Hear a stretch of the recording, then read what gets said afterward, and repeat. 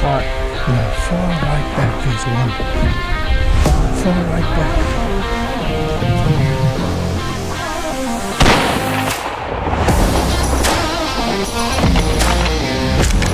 And one.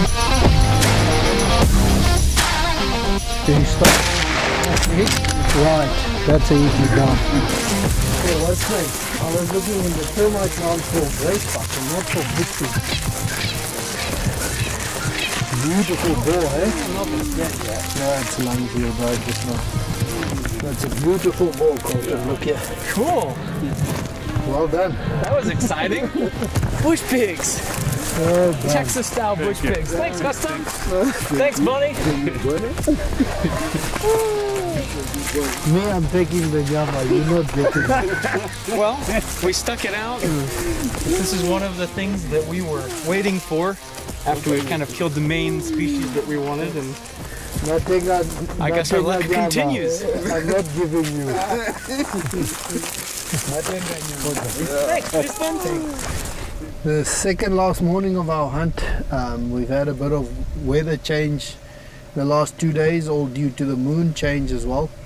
Went out this morning, drove along one of the little creeks there where there's a lot of water that I thought we might have a chance, and Colton actually asked me, he said, if the two main animals left, bushpig and gracebuck, which one do you think we're more likely to get? And I said, well, definitely a gracebuck, because we've been seeing a lot more of them.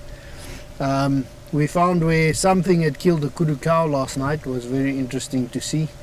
Definitely wild dogs or hyena. I don't think that leopard can eat that much in one night, especially on a kudu cow. And just tagging along, driving along, talking and looking around, looking in the termite mounds for the gracebuck, paying attention to that. Our cameraman started having kind of like the fits next to us.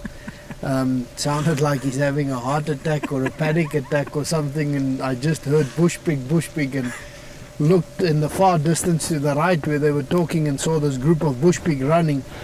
I kind of thought that the male would be in the back. That's normally the situation.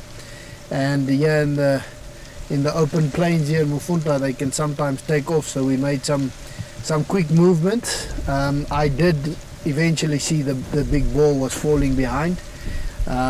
It was some quick shooting, Colton. Your first shot actually hit him. I thought that you had shot over him or behind him, because he was kind of moving when you shot. But to my surprise, I mean, the bullet went just straight through on where you had shot. I thought it would have stayed on inside. Sure. So I saw the dust bounce in the back, but you actually did hit him. He ran about another 15-20 yards and stopped again, but that was actually not stopping. You shot him while he was running as well. Second shot freehand, made a good shot right in the top lungs there and put him down. And yeah, in front of us, the result of a very, very, very nice bushpig.